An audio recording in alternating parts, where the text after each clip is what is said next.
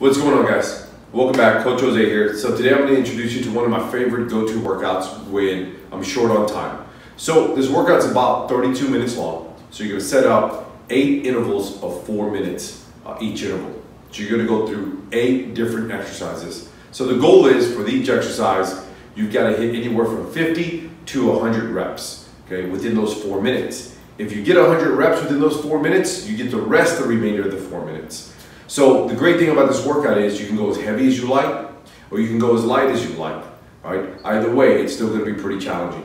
So you're gonna go through the list of movements, starting off with floor presses for 4 minutes, working your way up to about 100 reps. Then after that, you're gonna move on to bent over rows, 1 dumbbell in each hand, or a pair of kettlebells. From there, you're gonna move over to cyclist squats, one of my favorites. So it really kind of focuses on the front part, on the quads themselves. After completing all your cyclist squat reps, you're gonna move on to Romanian deadlifts. Okay, working on the hamstrings and the posterior chain.